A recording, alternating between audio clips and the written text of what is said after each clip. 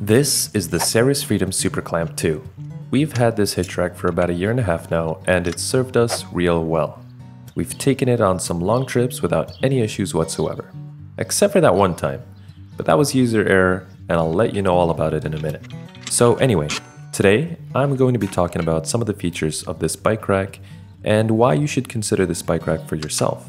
And if you're not interested in this bike rack specifically, then at least you can learn a few things in this video about what you should look for in a bike rack and what you should avoid. So, let's look over the construction of the bike rack and some of its main features. The only plastic parts are the clamps that hold the wheels and the scoops that the wheels sit on.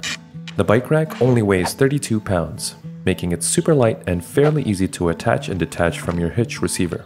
Once attached, I like to use my drill to screw in the bolt for a tight fit that makes sure that the rack doesn't sway. To slow down would-be thieves, they also provide a lock for the bolt and 2 keys. Make sure to keep one in the car in case you lose the other one. The keys are also used to secure the 2 locking cables that are integrated into the ends of the bike rack. Saris also provides a sticker that you can place on the hitch after lining up the holes, so that when installing the hitch rack, you can line it up quickly and easily.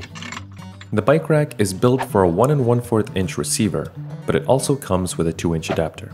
Now, the most important feature for me personally is that there is no contact whatsoever with the rack to the frames of the bikes. The only contact points are the tires on the bikes. That'll ensure that your bikes aren't getting unnecessarily scuffed up or scratched.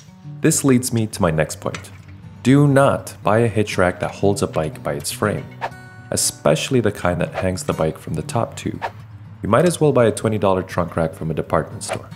If you're buying a hitch rack, make sure to get one that doesn't contact the frame of your bike.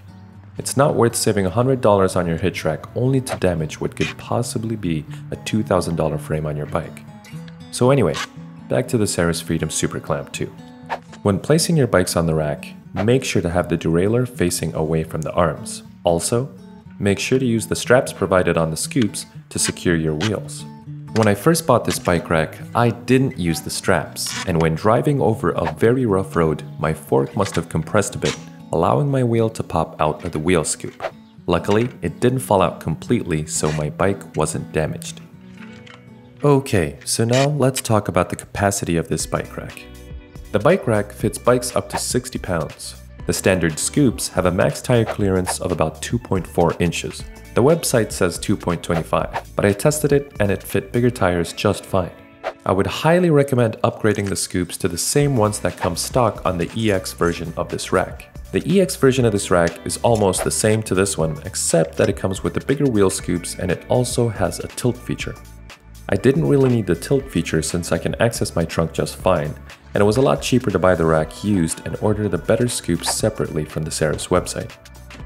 The bigger wheel scoops also come with longer wheel straps on all 4 scoops, unlike the stock ones where the straps are only on the scoops for the front wheels. With the wheel scoop upgrade, I feel that the rack is now perfect. In its current form, I have absolutely no complaints about it whatsoever.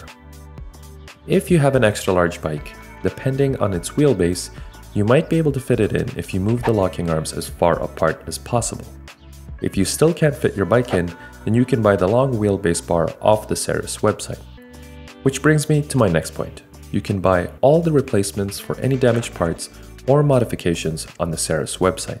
So altogether, the weight of the rack, the ease of use, the features provided, and the ability to replace parts and modify the rack make the Saris SuperClamp 2 a great choice for long-term use. I personally am going to be using this rack for the foreseeable future. There's really no reason why I would need to upgrade. Any rack more expensive than this provides little to no benefits over the Saris rack while costing $200 to $300 more. So that's all for my long-term review of the Saris SuperClamp 2. I hope you found this video useful, and don't forget to like and subscribe.